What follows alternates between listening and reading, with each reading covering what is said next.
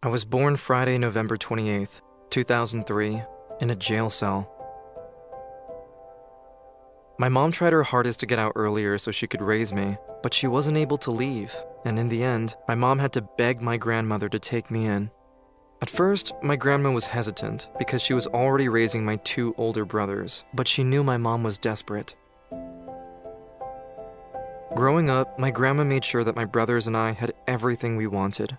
We had video games, delicious southern home cooking, a small house in the countryside, and lots of animals, like some chickens and a few dogs and a cat.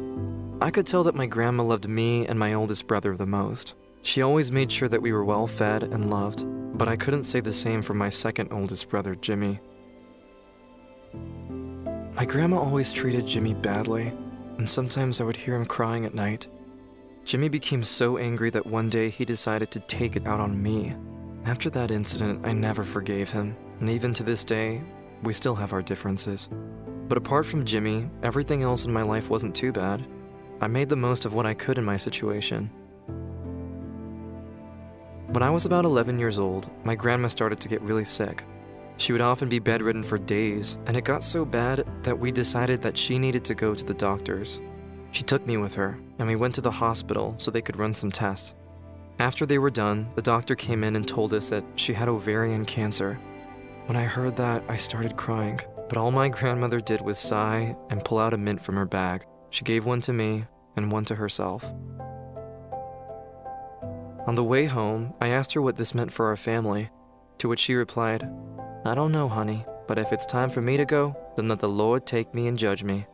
My grandma fought it for almost a year, doing everything from chemotherapy to CAT scans.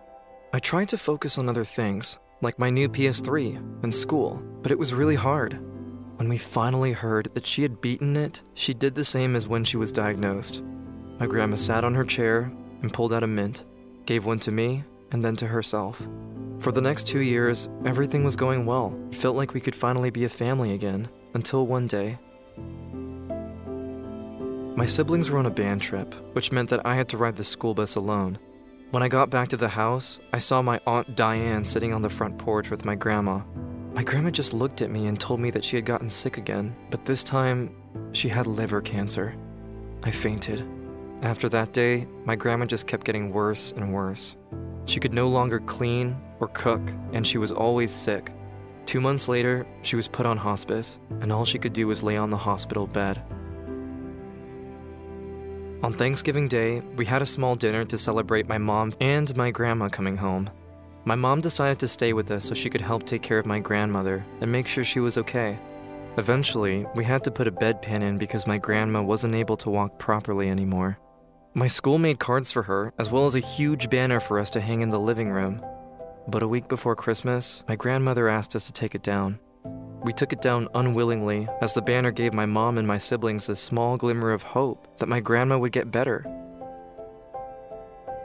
The day before Christmas Eve, my grandma's chihuahua started barking at the front door for no reason. I tried to get her to stop, but she kept barking and wagging her tail. An hour later, my grandma looked at me and said, "Robert's here. He pulled in on his Harley a while ago." My grandpa used to own a white Harley Davidson with purple wings painted on the side. Grandma even told me where he was standing and told me to wave and say hi. I waved while I choked back tears.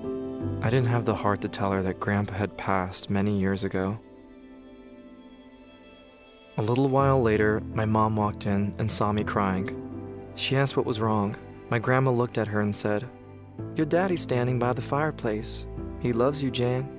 My mom was so overcome with tears that she ended up collapsing by the fireplace. After that night, my grandma's health deteriorated rapidly.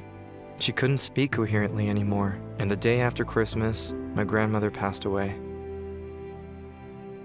A month after the funeral, my mom ran away, leaving my two brothers and me to fend for ourselves.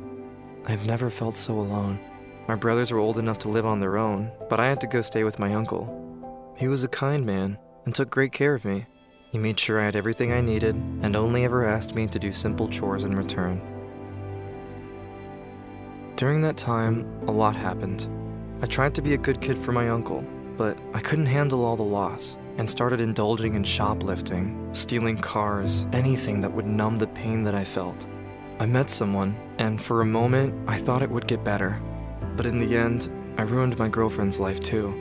I was being an idiot and started speeding. I lost control of the car and I tried to scream and reach out for my girlfriend's hand, but I couldn't find her anywhere.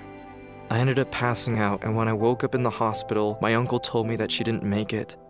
Because of me, all I could do to try to ease the pain was drink.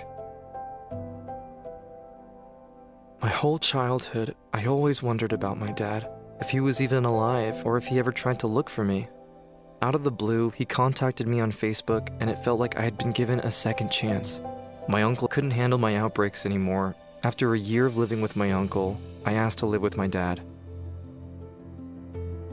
Living with my dad are some of the happiest moments of my life. He made me feel like I could have a family again. But 2 months in, I came home and found him on the floor. I couldn't believe what I was seeing and just ran. I ran as far away as I could. In the middle of the street, I fell to the ground and started questioning. Why did this keep happening to me? What was going to happen to me? I tried to calm myself down, but all I kept thinking about was that everyone around me kept dying. This was all my fault. I later found out that my dad had diabetic complications. I am 15 years old now and currently live with my dad's parents. I've tried to forgive myself for my girlfriend, but every time I close my eyes, I still see her face. It's been really hard, but I'm trying to see the bright side. I feel lucky that my grandparents have given me a chance, and my therapist has helped a lot. I still don't know where my mom is, but I believe that everything will be okay. Eventually, and hopefully one day, I can tell her that I'm doing fine.